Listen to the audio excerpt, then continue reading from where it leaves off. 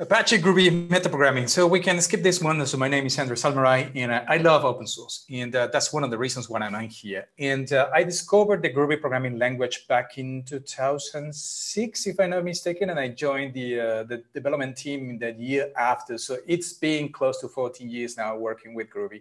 And so you're bound to find some stuff as time passes by. Now, I'm quite excited to say that just yesterday, we had 3 brand new releases. So 307, 2514, and 2421 are finally available for you to test out. And I have in parentheses Alpha 2.0 version 4X because we're currently voting on this release, and it's likely to come out either today or during the weekend. Now, it's important to remark that Groovy 4 will break binary compatibility. We are changing the namespaces and the packages. We're sadly saying finally goodbye to the OR Codehouse Groovy packages. And we are finally transitioning to all Apache Groovy. So be very careful when testing these binaries. And we certainly encourage you to give us all the appropriate feedback because we want to make Groovy 4 the best release so far. Okay, so Groovy metaprogramming. What is metaprogramming? If you ask the Wikipedia, then you get this answer. It's basically the option for a program to treat code as if it was data. In this way, a program can modify itself. So in the case of Groovy, you can think of adding new properties or removing properties. You can add, remove methods. You can even create new classes out of thin air and start using them. Now, in the case of Groovy, there are 2 types of metaprogramming. There's a compile time metaprogramming and there's a runtime metaprogramming. And if you're familiar with metrics, the blue pill is where you stay in Wonderland. And that is that if you use the Groovy runtime, then everything that you have access to, all the dynamic features and all the additions of the metaprogramming must happen while you're running Groovy code.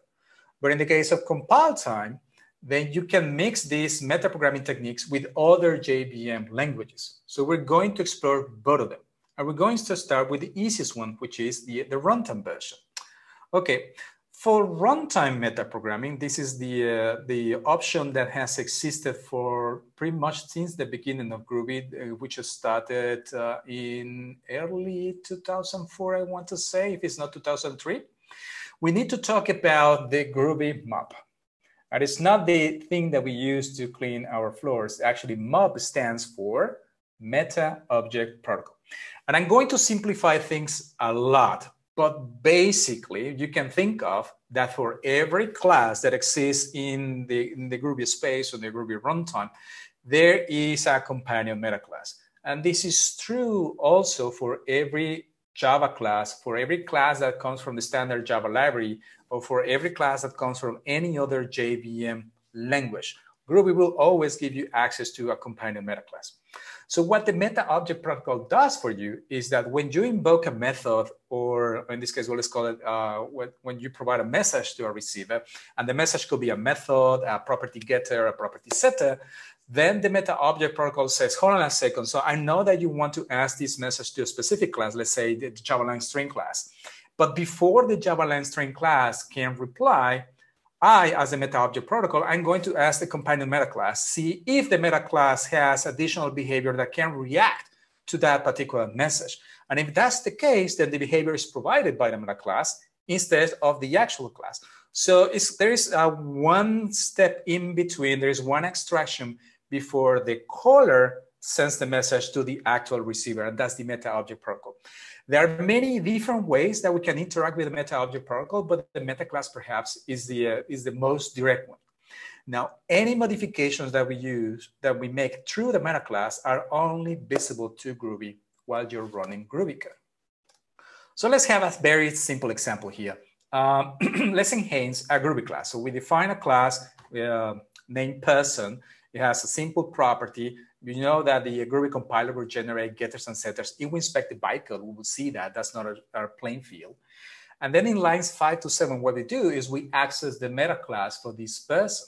and we define a new method named greet, and we use a closure, if you think in lambda terms from Java, well, that's a lambda expression.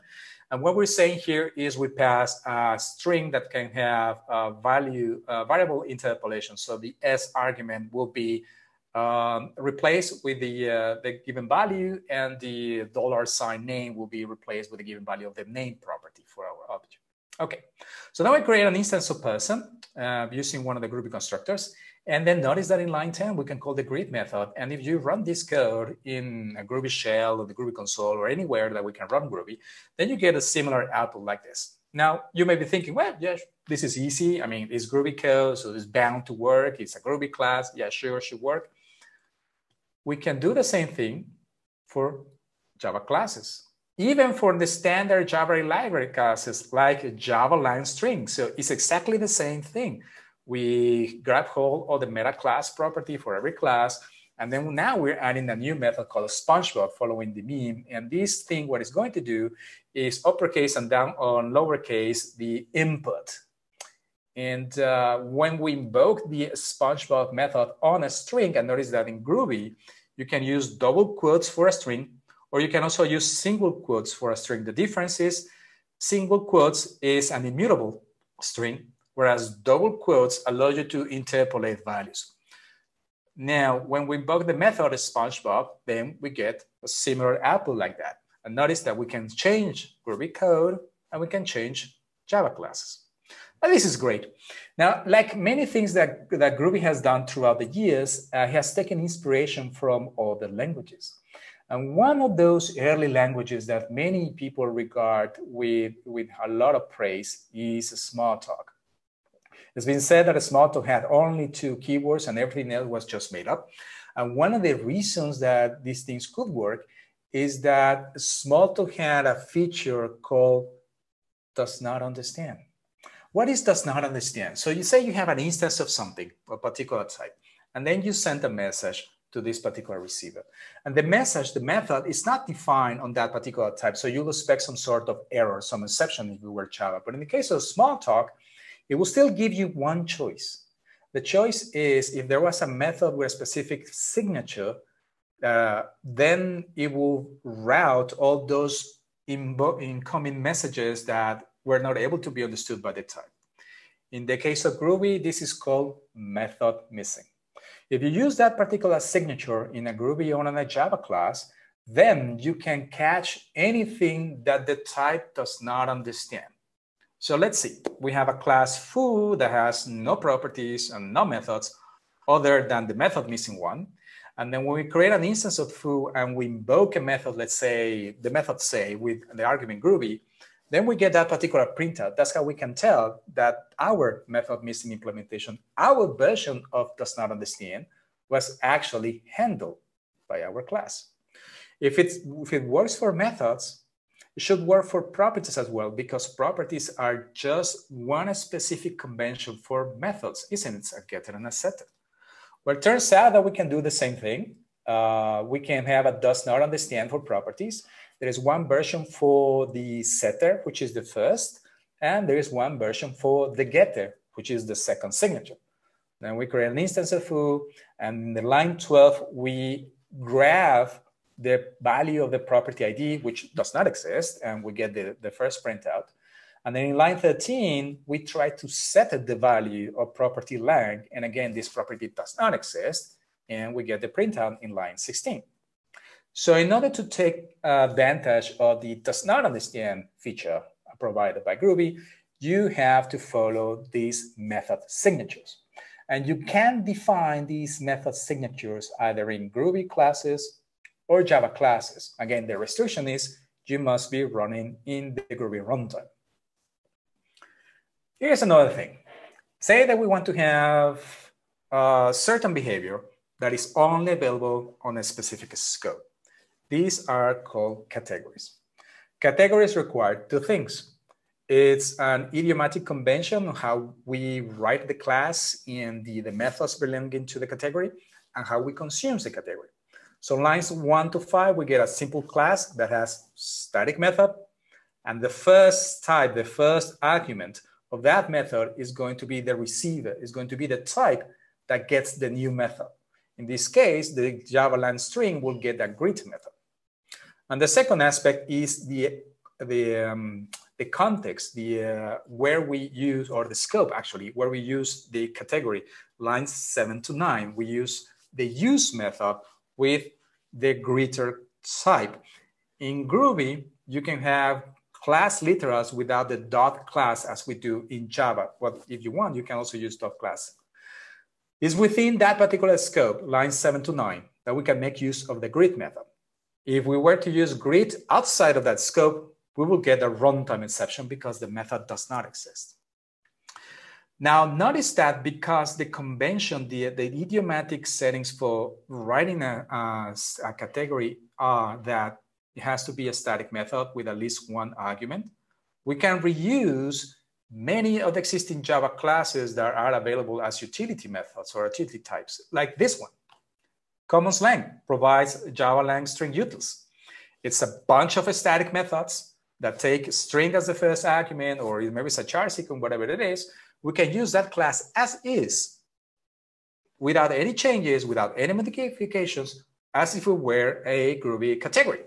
The only thing that we need to do is apply it within a particular scope. So basically, categories, you must follow coding convention. You know, the method must be static, and the first type of the argument becomes the receiver. So it's up to you to decide if it's a very specific type, like a string, or if you want to make it a little bit higher, like char sequence, or maybe you want to do it all the way to object. It depends on your particular use case. Here's another one, mixins. Mixins can be, as we're seeing here, we can reuse the string utils, or we can define a greeter class just like we did before, like the category.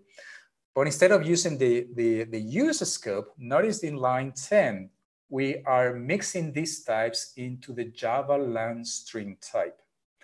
After this line, we can invoke all the methods provided by these categories or mixins. There is no scope after this. It's finally available to all your project or your application while it's running after line number 10. So the advantage of mixins is that you are not limited by the scope, though you have to write mixins like you do with categories. And again, it applies for both Groovy and Java classes. Next, we're gonna see traits. Traits were added, I want to say it was back in Groovy 1.7, if I'm not mistaken. That's about 2008, if not a bit later. So it's been like 12 years already. Basically, traits are like what we have in Java 8 default methods, except that Java 8 is stateless traits. Whereas traits in Groovy, they can be stateful, and that's exactly what I'm doing here. Let's define a simple interface name provider with just one name. This interface could be defined in Java if you want to.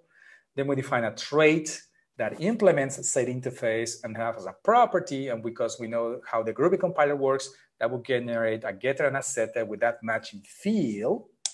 And then we create a type person that implements the trait. Then we have a method that is completely unrelated to person. This is a script.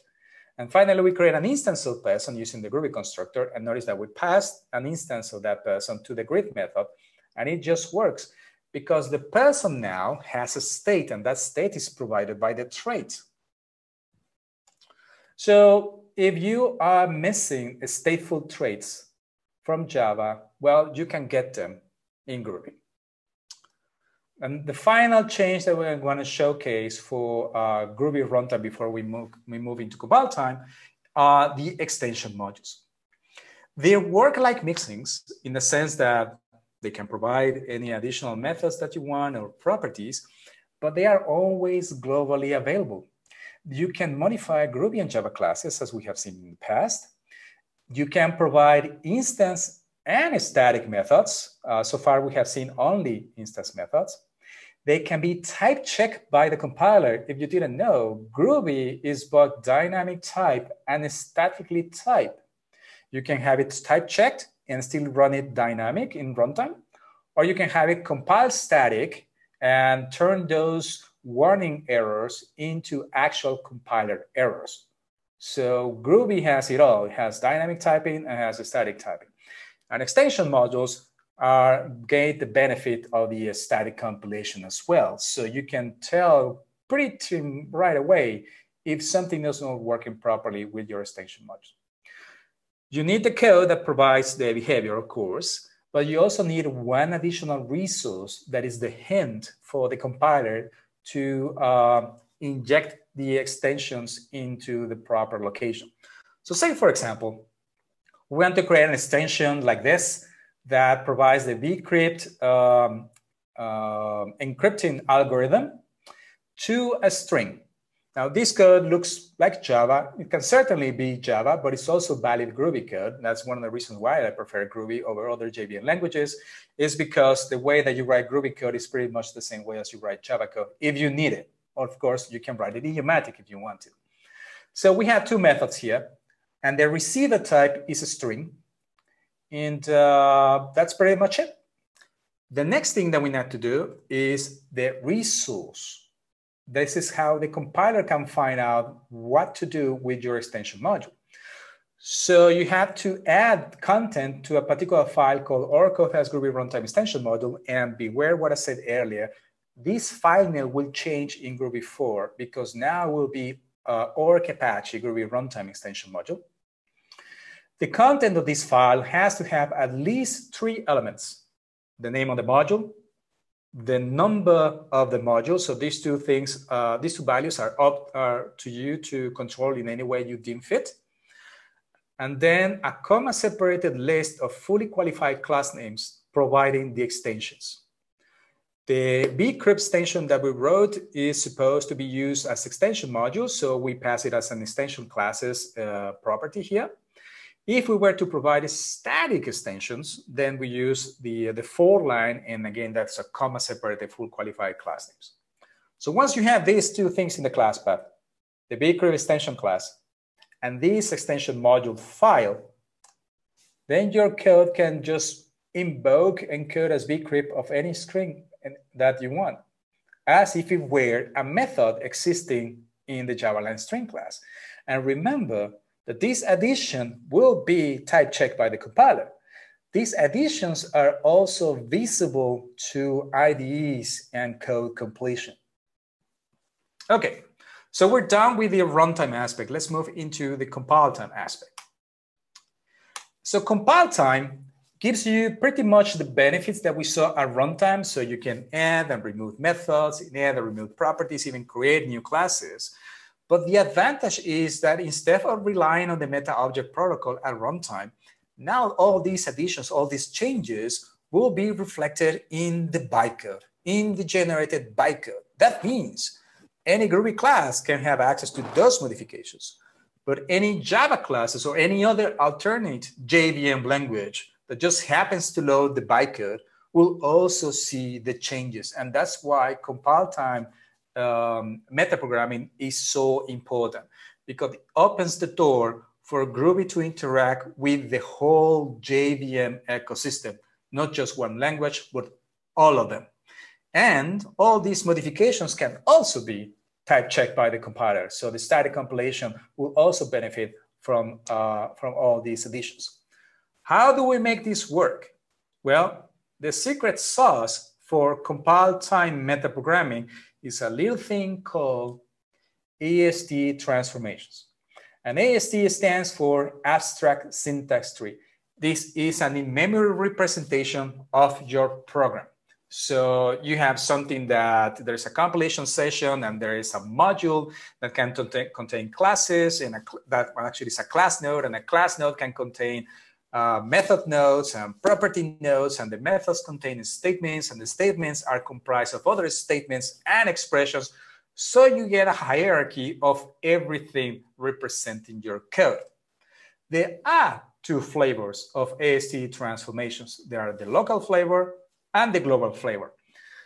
It's likely that you have seen Groovy code before that you have encountered local transformations. They are quite visible, whereas the global transformations are always sitting in the background. They are not very easy to spot, but you can tell if they are doing some work. If you want to implement your own AST transformations, you have to be aware of some of the compiler APIs, and you have to know, understand the AST hierarchy, the Groovy internals, and a few other things. It's a little bit of dark magic, but it's quite fun. But I have to warn you, if you really want to get into this, you go down the rabbit hole. Look at this mirror. I've been doing AST transformations for 14 years, and I just can't get out. I just like changing code on the fly. So, local AST transformations. You require two types. A hint for the compiler to say, this is where I want you to do something extra. This is typically done with an interface. That's the entry point. And the actual implementation of the change in behavior. This is the actual AST transformation that you want to have. So Groovy ships with a bunch of AST transformations, both local and global.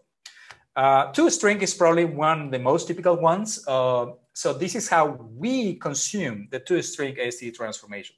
It's applied to a type.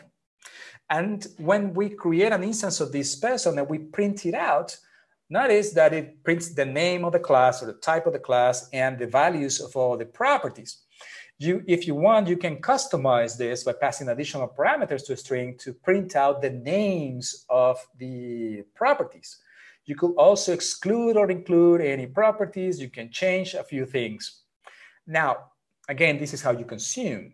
If you were to define something like this, you need to have an annotation. The annotation name is toString, could be anything you want. It's just like any regular annotation that you find out there. You can even write it in Java if you want to.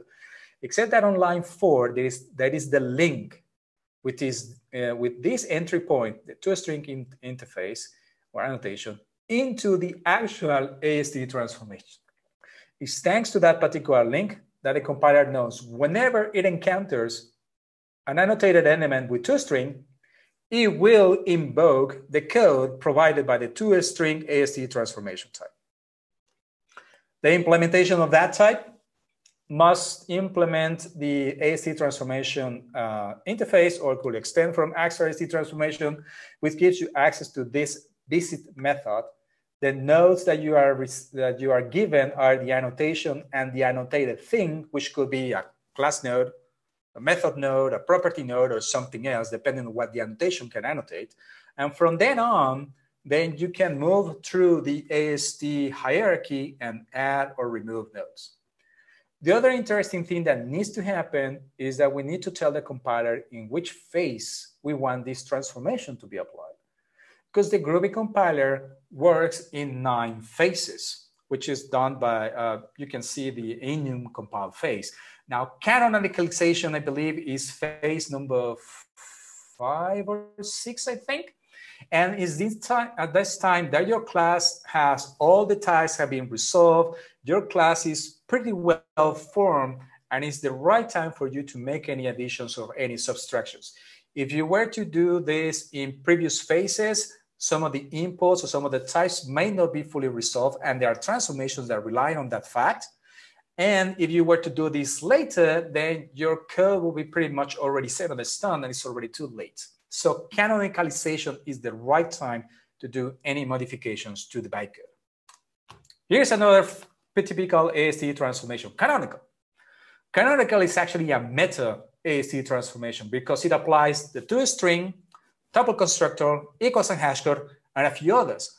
So this is just like you apply a single transformation, or at least you see in the code is just one line, but you get a lot of behavior out of that because it applies everything else for you. Remember our frame category from a few slides ago? Here's another way that you can write categories. What is the difference from the previous category that we saw? That the method is no longer static. And also the receiver is in the value of the annotation. But the behavior remains exactly the same. We have to make use of a category within a scope. But whether you want to write category using one convention or the other, well, now you know you have choices. Do you recall what are the rules for creating an immutable class? If you follow Josh Bloch's Effective Java, there are like 7 or 8 rules which happen to be recursive. Now, If you don't recall all those rules, it's okay. In Groovy, you just apply one line, the Groovy transform immutable, and you get the implementation of all those rules, pretty much. Now notice that we have 3 instances of point. Instances 1 and 2 have the same values, so we expect them to be equal because they are immutable. And instance number 3 has a different value for y, so we expect them to be different. And if you were to run this in a Groovy shell or a Groovy console, then you will see that everything runs fine. If we change the last assertion to be equals equals, then we get an assertion error because these 2 things are different. You ever had trouble implementing the comparable interface? Supplied sortable. And this also adds additional methods such as compare by ID or comparator by ID, not just the proper implementation of compare to. As a matter of fact, if you were to do a search on the Groovy core libraries, you will find more than 70% AST transformations already implemented. And based on some of these numbers, on these names, and some of the behavior that we saw just recently, you might be thinking, Andres, these transformations remind me a lot of Project Lombok. That's actually true. The early AST transformations from Groovy were inspired by Project Lombok, and then we added more. And it so happens that Project Lombok saw what we were doing in Groovy, and they added transformations that were similar. So this was a little bit of cross-pollination within the 2 projects. So why do I bring Project Lombok here? It's not just because they are similar. It's because in Groovy 4, we are prototyping yet another local AST transformation called Pojo. It will work with a subset of the local transformations such as immutable and canonical in such a way that you can write Pojo classes in Groovy and the generated bytecode will not contain any reference to the Groovy library. In a sense, you will use, or you could use the add Pojo transformation as a different version of Project Lombok, which receives a lot of hate because it changes bytecode. Well, I am actually on Team Lombok in the sense that I love Lombok. And so I'm also on Team Groovy because I love the Groovy. And if you could use the Pojo annotation instead of Project Lombok and generate everything that we saw earlier with a concise language, well, that's an option that you will have in the future. It's up to you to decide if you want to take it or not. So finally, let's look at the global AST transformations. These transformations are always enabled. As long as they're in the class path, they will always apply to your code. And these transformations require another resource similar to what we saw in the extension modules. So there is one additional file that goes into the meta-inf directory. The name of the file will also change in Groovy forward, so we have to be aware of that. And the way that you implement transformations, well, again, you have to be aware of compiler APIs. What is an expression? What is a statement? Class node, method node, property node, a few other things. But if you want, you can also use something called AST Builder that allows you to create expressions on 3 modes. You can pass plain text. We have multi-line text in Groovy since forever. So you can use that, or you can pass example code, or you can use something that is very similar to Builder. You can also use macro methods, which was added to the language, I think that 5 or 6 years ago, that simplified expressions. And in any case, you can always refer to the core AST transformations for how to implement your own transformations. I want to say something about macro methods, the most recent addition to metaprogramming. So there is one thing called a macro method, and the content, the code of that method will give you back the AST nodes that you want. So once you grab those nodes, you can pass it directly to the AST, to your implementation. But this is only for statements or expressions. If you want to generate methods, you use the macro class. If you want to have your own version of a macro method, you can use the add macro AST transformation. To do so, as a matter of fact, the macro method that you always have access to is implemented using the add macro AST transformation.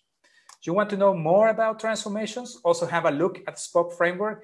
It is seen as one big AST transformation. It performs a lot of messaging to the ASTs. So this is another great place to start with.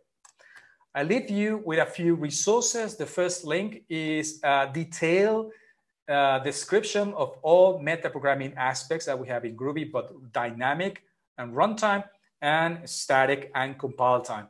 It contains a list of all local, all global categories, mixing, trace, extension methods, macros, everything that we saw today plus more. There is a presentation by Paul King, the career PMC of Apache Groovy. In this presentation, he goes further into how to implement your own SDE transformations.